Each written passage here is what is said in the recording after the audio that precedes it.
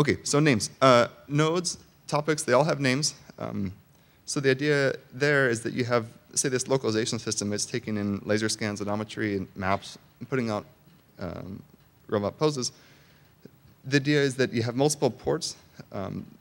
You can connect them to each other at runtime. You can put them into namespaces. So say you have actually 2 laser scanners, like on the bottom there. They're identical. They run the same driver node.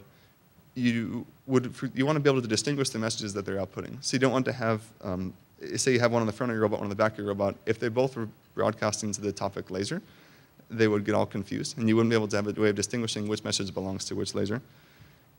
Instead, what you can do is we have this kind of : equals syntax on the command line. And what that does is when the node launches up, it replaces everything, the hard-coded strings called scan there in the laser driver, it replaces it with front laser.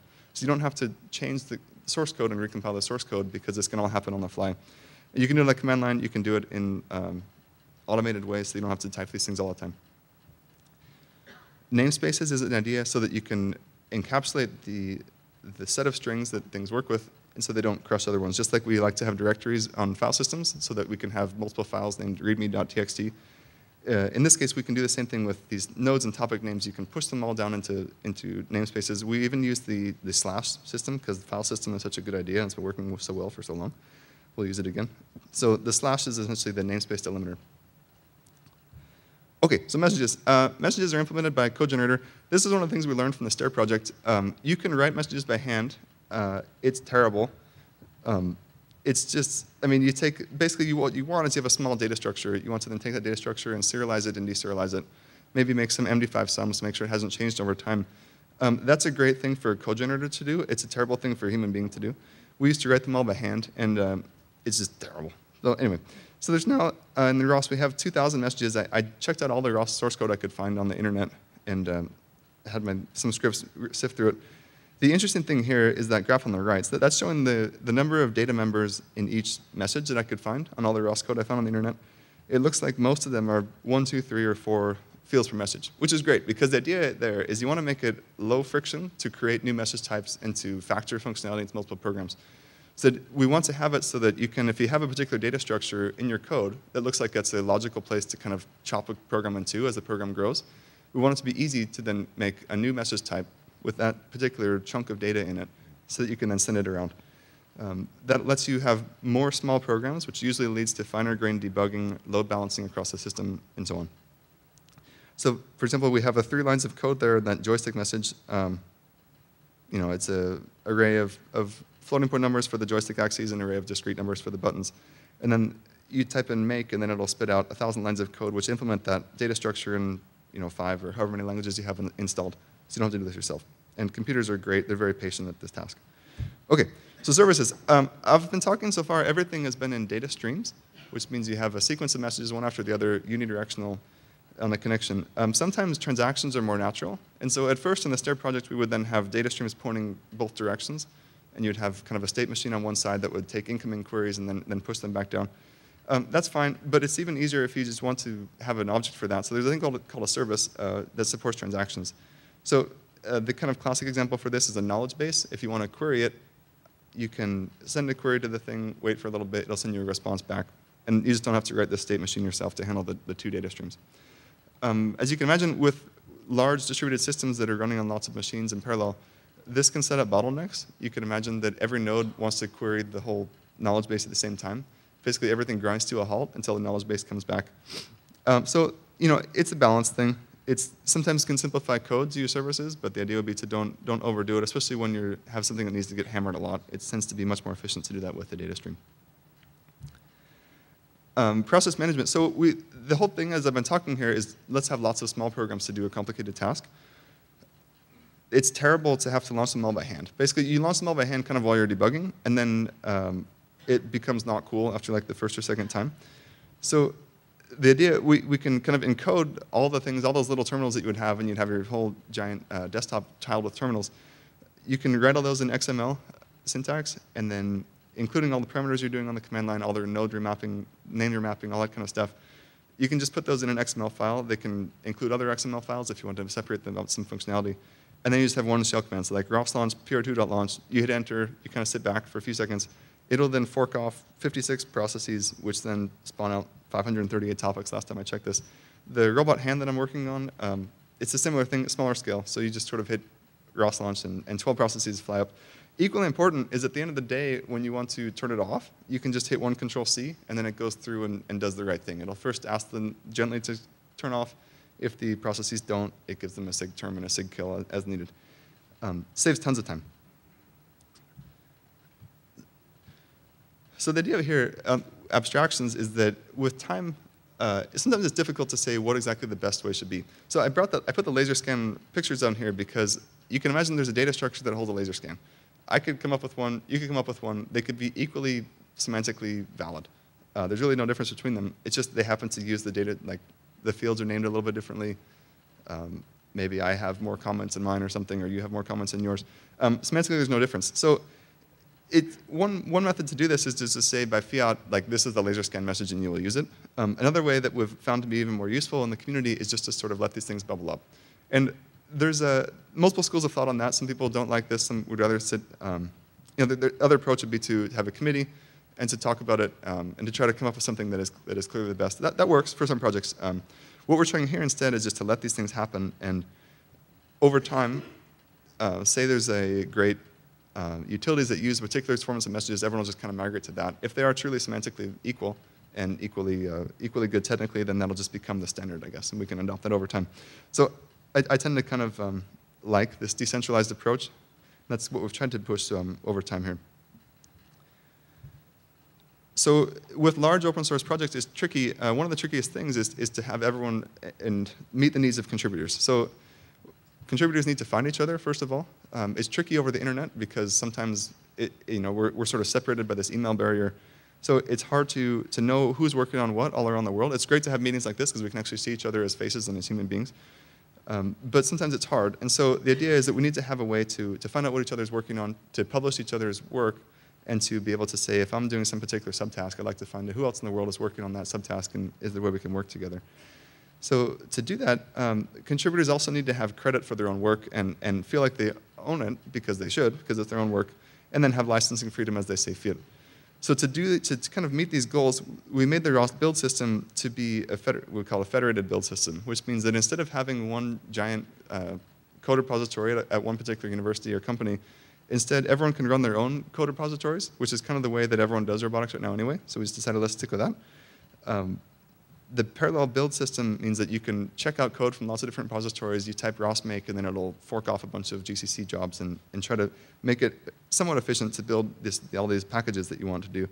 And then link all these packages together. If I'm using some library that someone else has written at some other institution that wants to tie it to mine, the idea is we try to reduce the friction in doing that. To make it easier to find each other, this ROS.org, I think a lot of us have probably seen that. There's a daemon that runs every night that goes and checks out all the robot code it knows about in the world that are registered with it. It crawls through that to find what packages are there. If there's built-in documentation it can find, that's great. If not, it still tries to kind of pull out some keywords it can find in the manifest so that when you search for any particular widget, if you want to have a new hardware driver for a new widget that you just bought, hopefully you can find that the ROS.org indexer will then help you point to someone that's working with that. Over time, number of packages has steadily grown. We're approaching the 4,000 package mark, which is very exciting. OK, so versioning. This is something that open source tends to have a hard time with, and we're certainly no exception, but we've tried to have a structure to kind of stabilize things a bit as we go forward. I talked at the very beginning about this paradox of, we just want to work on our own stuff and have everyone else kind of hold still for a while. The way that we've tried to do this is a kind of delineating here between vetted software and what I like to call it wild software. So vetted software has gone through a review process, whether it's at Willow Garage or at other universities or wherever, or some combination, meaning that it does work. It has things like unit tests. It passes them. That's the idea. So it goes into there in the vetted software thing, and it gets essentially built up by the build system into apps packages on Ubuntu or other packages. Essentially, we've tried to keep this lightweight so that it's try to reduce the friction to publishing code. A stack consists of a bunch of packages with a version number attached to them. It's just sort of like a collection of packages at one point in time. You sort of put a stick in the ground and say, this is a stack, and this is its version. If you take a giant pile of stacks and put them together, then we call that a distribution. It seems like the Ubuntu model has been successful so far, and that's basically every 6 months they roll out a new collection of packages with version numbers attached to them. And so that's what we're trying to follow, is that, so if you can say that I want to develop for the particular distribution of ROS, whether it's this eTurtle or Forte or whatever we want to do, and you can just sort of keep installing those apt packages, and then it's guaranteed that for that particular distribution, we're not going to make breaking changes to it. And 6 months later, there'll be a new distribution which has new whiz-bang features, and that's great. You can upgrade if you want to, but you don't have to. And you can maintain your sort of your own leaf nodes and your own functionality without worrying that the world's going to shift underneath you. The next part is this wild software. I feel pretty strongly about this. There's about 2.5 million lines of code last time I checked it out. It took like 2 days. My strong hypothesis is that any code sharing at all is better than no code sharing. So even if I wrote a program like 2 years ago and haven't touched it since, I do a lot of that, it's still better if it's out on the internet as opposed to being hidden on my own computer. So even if someone writes something really cool, abandons it, it doesn't compile anymore, it's totally broken, that's still better than not actually knowing that it ever existed or no one ever looked at that problem before. And what we found is that useful code eventually will find its way into a vetted system. If you do write some whiz-bang feature, that's awesome. And even if you abandon it, odds are at some point someone else working on the same problem will kind of find this thing and at the very least be able to build on your ideas. Maybe not even take your source code, but build on the ideas, and it is a positive thing. Okay, I also talked at the beginning about external dependencies and my problems with those in previous projects. High quality open source code is out there. There's tons of it. It's awesome. But it's sometimes hard. It can get tedious with trying to get all these dependencies. If you're trying to have version X of this program and version Y of that one and keep them all compiling and building together. We tried to formalize this process a bit with ROS-dep. It just stands for ROS Dependency Tracker, Dependency Manager. So that one other thing that's interesting with Linux is that everyone has kind of their own names for things. So for example, if you want to install so you can compile against OpenGL, at the time that I made this slide at least, in Ubuntu, it was some obscure combination of GL and Mesa with dashes in between. Fedora, it's the same characters, but some of them are capitalized and switched around, and so on. This kind of repeats itself with lots of dependencies. You'll find that the Fedora or Red Hat way and the Debian or Ubuntu way are basically the same, but different. So we tried to have one collection. This is a bunch of YAML files that sort of store a semantic idea, like OpenGL, into the actual packages that's needed on a bunch of different systems. The idea for doing this is that then you can say, I want to install all the dependencies for this package. So I can type ROS-dep install rviz, and then it'll kind of grind for a bit, and then give you an apt-get string that has like 50 packages you need to install, and you just hit enter, and it just goes. Okay, so now let's just dive in a little bit more. The minimalist scenario in ROS is if you have 2 nodes, one's publishing to another one.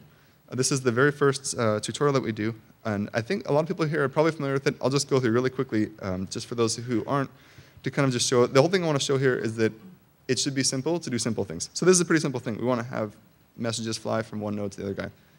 So we worked hard to get this small.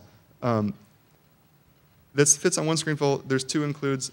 You have a little bit of boilerplate, but the idea, again, as I said before, is that we're trying not to wrap up main. So the main function is very visible there, just like it has been since the dawn of prehistory.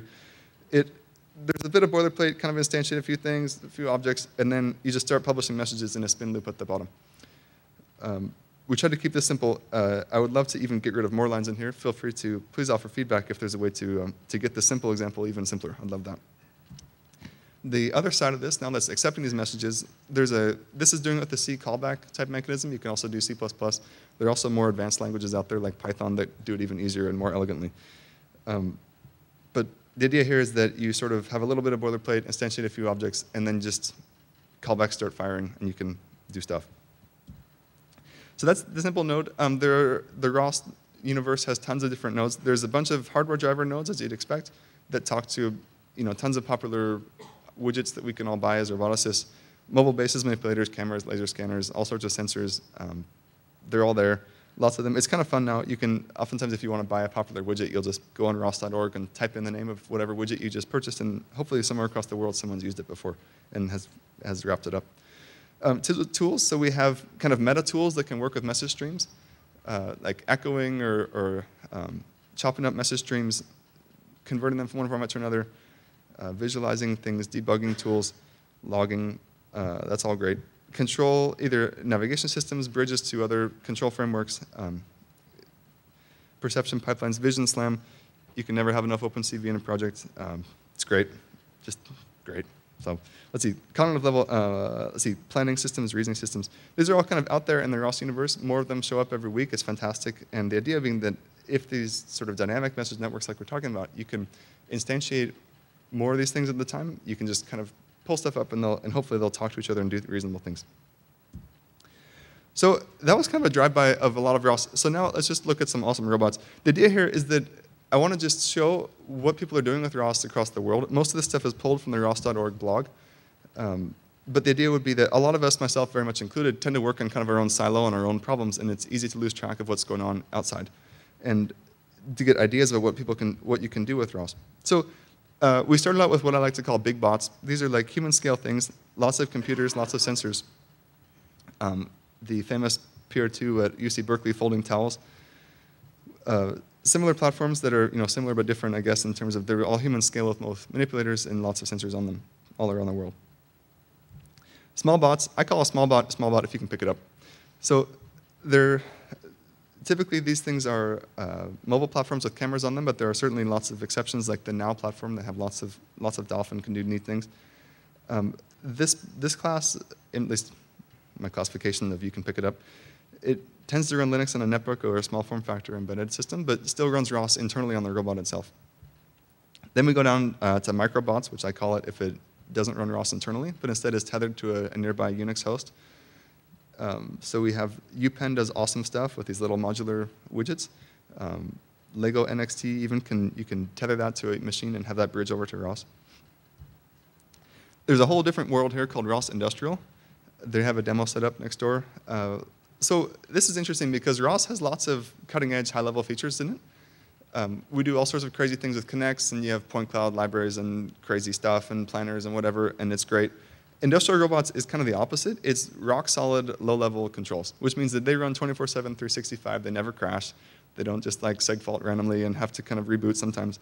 They just work. The idea of ROS Industrial is to combine these two worlds and to try to get the best of both.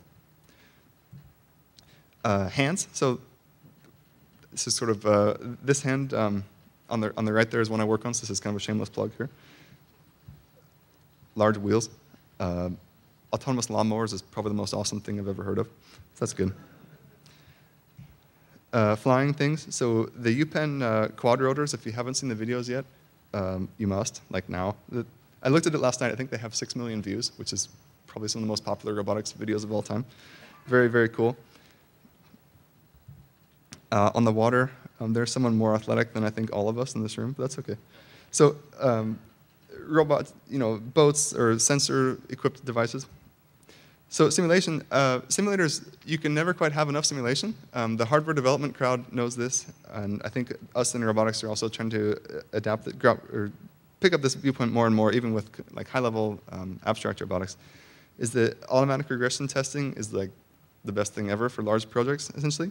It's oftentimes hard to know. If you're working on one little module and sort of 20 connections away, if you've done something that breaks that other guy's code, it's hard to know that. And essentially what happens there is that there's a set of assumptions built into any software program. And the problem is if you don't violate your own assumptions, but you didn't quite communicate all those assumptions to sort of the rest of your team, and then one little tweak eventually will sort of cause us to all fail. Happens all the time in large projects. Robotics not being very, not particularly novel in this problem, but simulation from robotics is the way to kind of fight against this. So here's a plug for Gazebo, this cool video they recently made. Should you need to do like low-flying, radar-avoiding thing through fractal terrains, you can do that here into evil layers in craters. Okay. So Gazebo's been around for a while. It is fantastic. You can simulate all sorts of sensors on them. You can simulate laser scanning, reasonable physics. Popular robots they have already programmed up in there. Here's a PR2 and a KUKA U-bot. You can see you can manipulate the world. They manipulated models right there. And even complicated kinematic chains like a humanoid are being simulated here.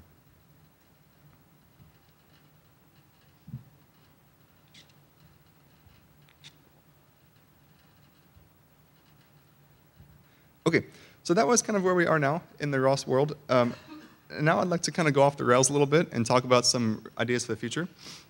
Just to be clear here, these views are my own. I don't particularly have any, I don't claim any sway, I guess, over disproportionate sway over the future of ROS, especially not for its contributors or their organizations. But with that out of the way, now let's have some fun. So some of these ideas are kind of nutty. That's okay. I'm trying to sort of set the stage here for lightning talks, that it's okay to look like a fool sometimes. So here's just 3 random ideas I have of things we can work on in the future. I call it supermaster, like a master of a master, essentially.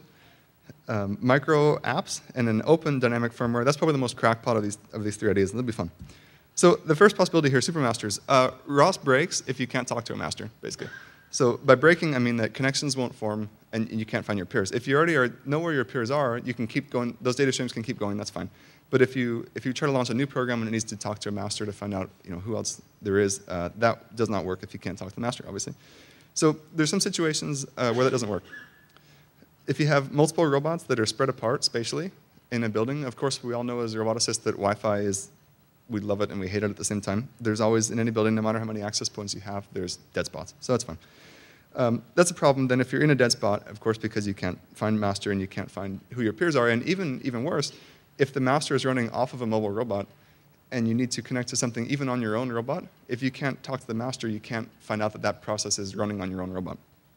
That's a problem. So off-board computers, for the same reason, you can have similar problems. If you have a data, like a compute cluster, and you're trying to incorporate that compute cluster in your ROS network, you have to sort of choose one side or the other of that wireless link. You're going to put the master on the mobile robot, or the master's on the off-board cluster. And so there's problems with subnets on either side of those, depending on where you are when the master goes down. Ambient functionality, like say you want to have a robot that rides an elevator or turns light switches on, or at least maybe even queries what state the lights are in, or queries the HVAC system or whatever. It's hard to say who owns that functionality. It probably belongs to the building, if anybody. And so it's hard to say what ROS master that those functionalities should live in. So the idea here would be that master can connect to a supermaster. By that I mean it can subscribe to the sort of the information being propagated through a master one level above it. Which would then take the topic, services, parameters, sort of all the state captured in that master would then propagate down somehow. And then, of course, to make it even more awesome, would want to expand this hierarchically so you can have super masters and all sorts of crazy complexity. If you do this, somehow, fun things can happen. So we can have smart environments here, where so say there's a geo reference with latitude, longitude, or Wi-Fi reference with MAC addresses. You can then query some central repository somewhere on the internet and say, hey, I'm in this particular building, meaning that I saw this particular MAC address. What is here that's interesting?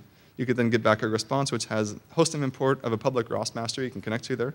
And if you connect to that, then you can maintain or obtain ambient things from the building. So say like maps of the building. If a building is cool enough to have a public ROS master in it, it probably has been mapped a few times. So then you shouldn't have to map it yourself, basically. You should be able to download that stuff. Maybe download locations of outlets or charging ports, where the elevators are topologically in the building. Maybe work the lighting systems or HVAC systems or other fun stuff. That's one possibility. Another possibility, if you have a team of robots, sometimes it's hard to say which, if you have a team, who should be controlling the other robots.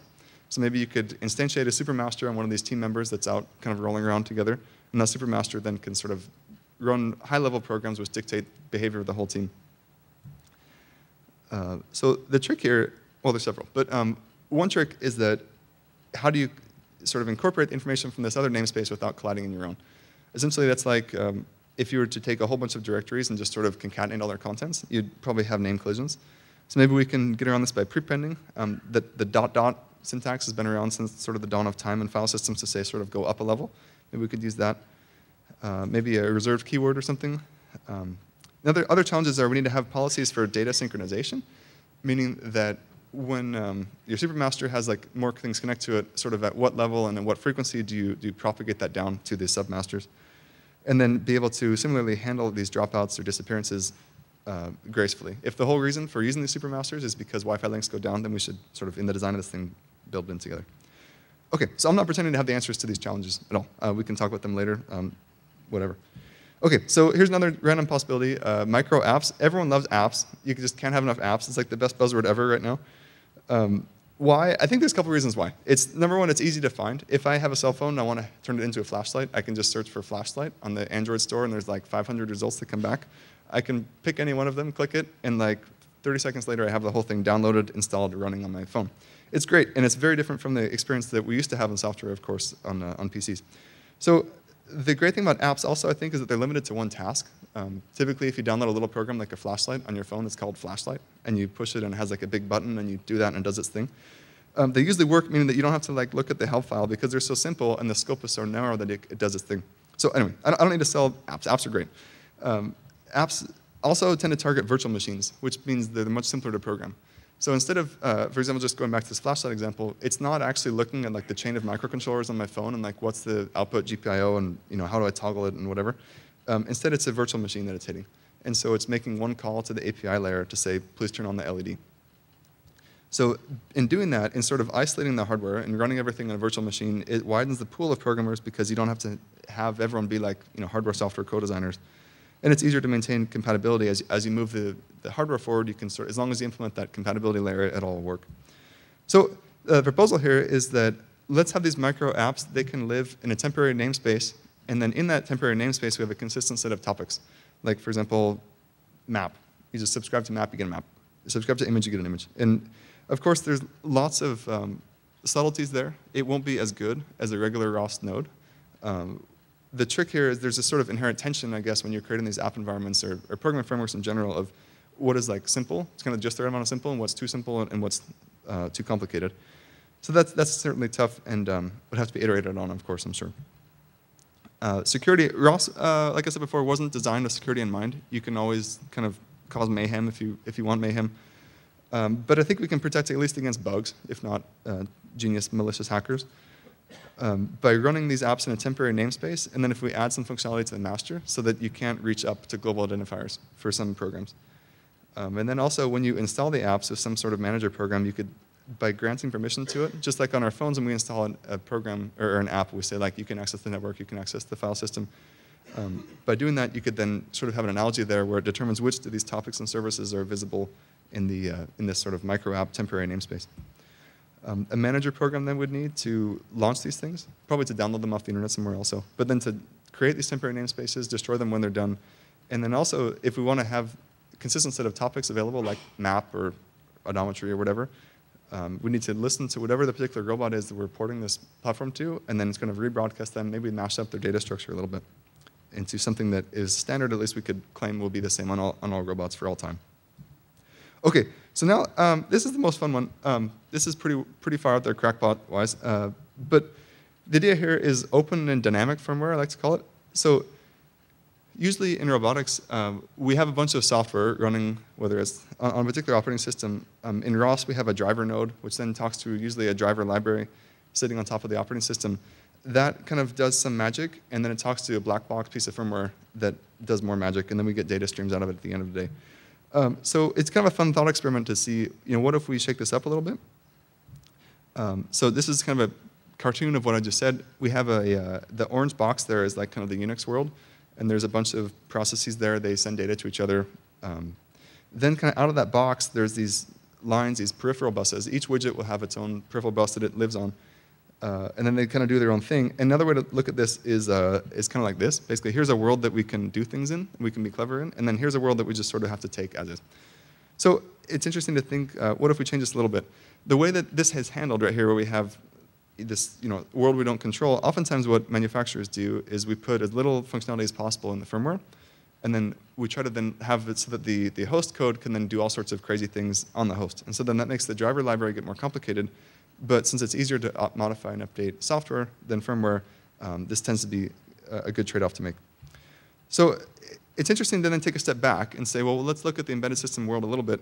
Last year was amazing. The first time ever more of these smartphones were sold than personal computers. ARM-based microcontrollers are becoming common. They're becoming kind of everywhere. These are 32-bit machines with pipelines and memory systems that are fast and all sorts of things. And because of that, essentially, we can put more and more smarts into our robots, into the actual hardware, without adding cost or complexity anymore. I called my dad the other night. I asked him, this is a computer we bought like in the early 90s or something. What's funny, this is like 15 years ago, and he still remembered exactly how much he paid for it. It was so painful. This is $3,500 for a 60 megahertz Pentium, the original P5s. That same functionality, the like sort of 60 megahertz, 32-bit type machine, now is in an ARM system on chip. It's 5 millimeters square and it costs $5. Obviously the computer had a hard disk. The single chip doesn't have a hard disk. But in terms of just the actual count of MIPS of how many instructions we execute, they're now becoming comparable with what we used to call computers is now a single chip device.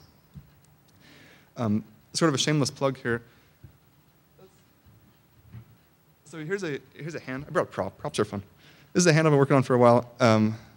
It's a system. It has 13 of these ARM system on chips in it. So then if you look at all those kind of MIPS count together, you get to 1,000 MIPS. Every kind of link here, every motor controller has its own ARM system on chip running in it.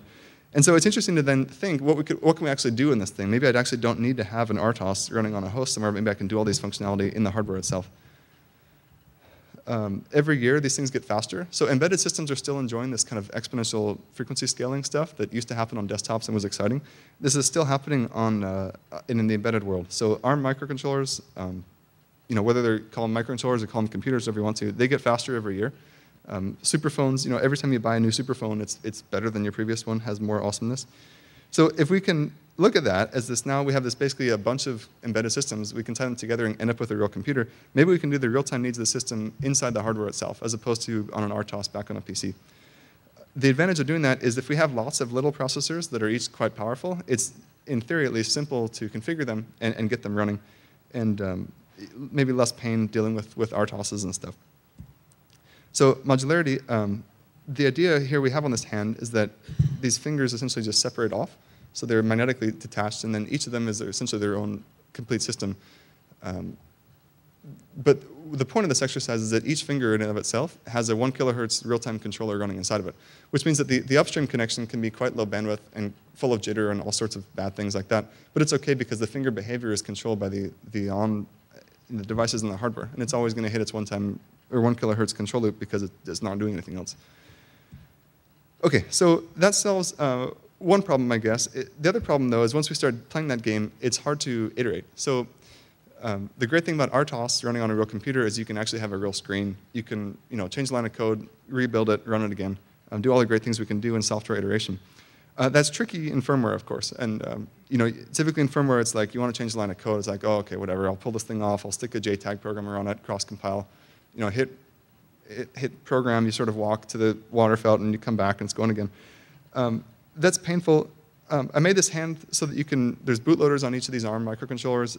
All the internal power systems are switchable, so that you can then sort of force everything to reset to bootloader and reflash the whole thing. And that's fun. You can, single shell script, you can program all the microcontrollers in the hand. It takes about a minute over Ethernet, 10 minutes over CAN bus. It's really exciting the first time it happens, and it's just terrible every time after that. So the proposal here is to make what I call live firmware. So lots of firmware gets burned into Flash. There's kind of, at least the way I like to look at this world, there's sort of two things. There's like the critical code that has to set up all the peripherals and stuff. It's super boring, and you have to like read data sheets for hours on end. And then you sort of get these obscure register settings, and you sort of never change them ever again. Then there's the fun part, the interesting part, which is like the control loops, the other parts of maybe the packet generation. There's some things that's interesting to deal with. But especially in our case as roboticists, the controllers. Oftentimes that's the part you want to tweak, because once you get the sort of base, like bare metal stuff going, then that's just going to work. The experimentation cycle, that's where it's painful. If you want to just change one line of like some control code, you don't want to have to then wait for your 10 minutes for all of your controllers to reflash. So the idea there is first we'll be able to synchronize parameters to a ROS parameter server. That makes sense. The second part, the part I have in boldface at the bottom, is dynamic code injection of this interesting parts. So this is where it gets fully crackpot. But the idea here is that a ROS host, maybe you can ask your microcontroller, like, where is some free memory that you have? Spawn out a GCC linker script, which means you can peg your object code to particular locations in memory, peg all of your memory segments as you want them, then cross-compile. You have this binary blob now, and then just copy that thing into microcontroller memory and cast a function pointer and run it. Be awesome. So we'll see how this goes. But anyway, this is the proposal. So there are some features that can help you now. These things we used to call microcontrollers are sort of every year they get looking more like a computer. They have memory protection units now. The super fancy ones have virtual memory, not all of them though. You can have different classes of exception handlers for user mode and supervisor mode. So I think this might actually be possible. We'll see.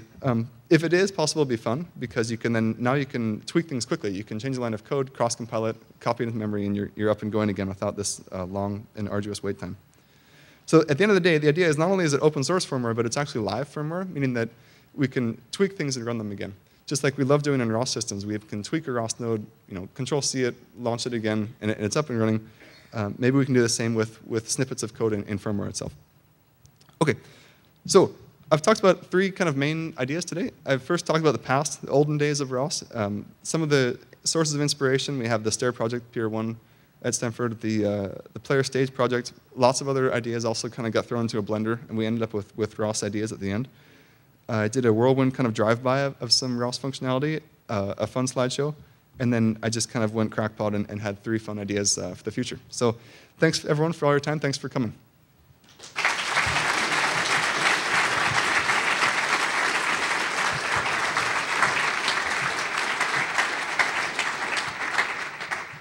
We have a few minutes for questions.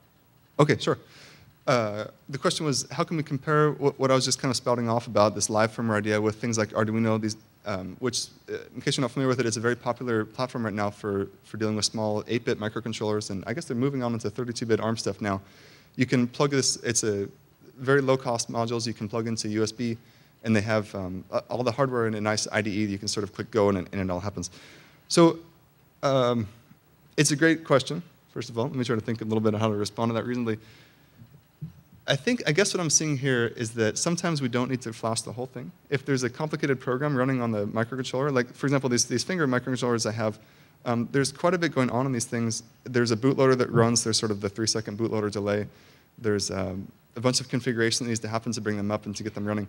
I guess what I was hoping is that we can sort of have an analog to a Unix process launch, so that, I mean, on a big Unix machine, you have a bunch of these things running.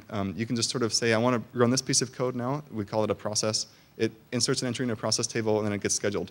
And the idea would be, I guess, more similar to that. See if we can have kind of a micro version of a scheduler and an actual process table on these things.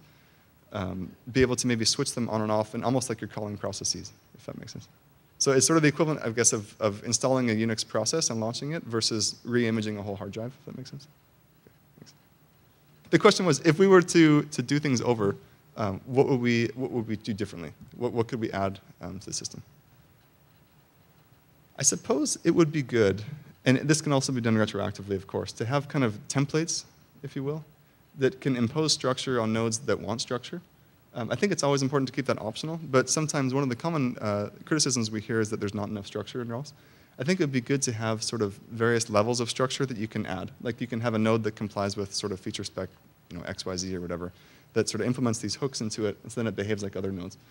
There are other more structured frameworks out there that do this, and I think it's a good thing. I think it's good to leave it optional, but I think that having sort of a default set of, if you want to formalize things a little bit, here's how it could look. I think that's a good thing to add.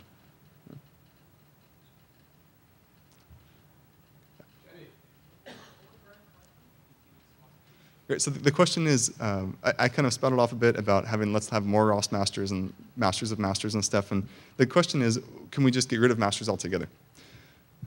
It's a great question, and I think that there are systems out there that do this. I think ROSCon for Avahi, they tend to do this. You just sort of plug things into a network, and then they send out discovery packets, and periodically things discover each other, and it's awesome.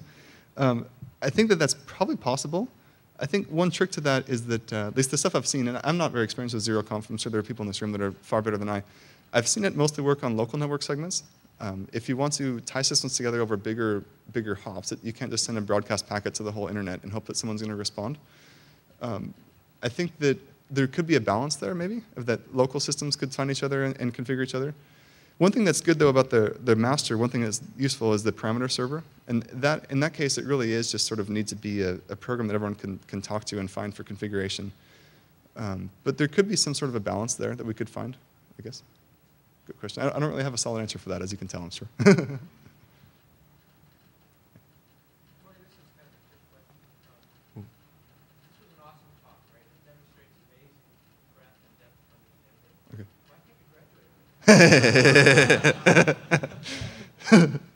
Question was, why am I still in school? I'm working on that. We're getting close. Thanks for the question.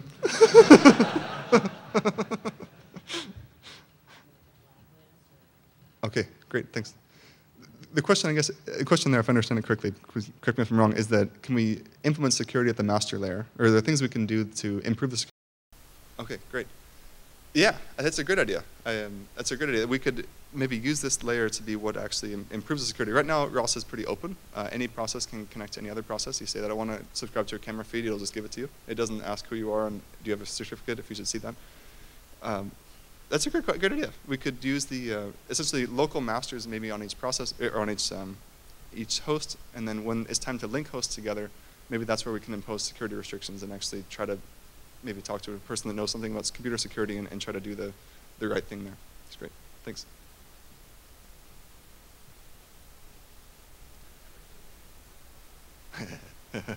So the question there is, should everything be implemented in ROS? That would be scary. Okay, so there are things ROS does well. There are things ROS doesn't do as well. So currently, I guess the biggest hole is the real-time needs. There are robots in the world that need real-time performance. They run on RTOSes on industrial boxes that look all hardcore with bolts on them and stuff. That probably is good to keep that thing locked down tight by the people that build that robot. It's good to have that thing respond every millisecond with a new update. I think in systems like that, that's great to tighten that down all the way. And then it's nice to run sort of our freewheeling fun system on top. I think there are other systems that that also don't fit ROS very well. The microcontroller world, it's hard. So one of the assumptions built in ROS is that every node's running an XML RPC server for configuration. You can't do that in like 4 kilobytes of RAM. I mean, it would be awesome. Maybe someone can, but I can't anyway. I think there are other worlds and other sort of domains in which it might make more sense to have a lighter weight framework. And we've tried pretty hard to keep ROS lightweight, but I think there's a sort of lightweight as a relative term, and as processors scale down to tinier and tinier, it's hard to keep that the same.